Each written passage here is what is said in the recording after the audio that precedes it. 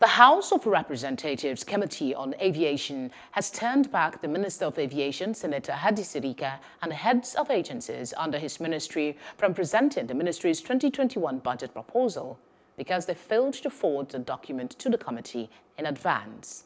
Head of the committee, Mr. Nnolim Naji, criticized the ministry for their poor time management despite the fact that they had over a week to submit the 2021 budget proposal.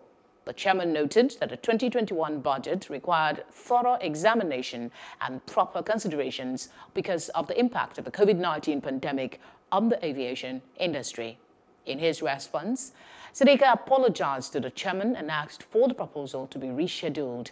They resolved to meet again on Thursday, November 12th at 11 a.m. for the budget presentation. Hello, hope you enjoyed the news. Please do subscribe to our YouTube channel and don't forget to hit the notification button so you get notified about fresh news updates.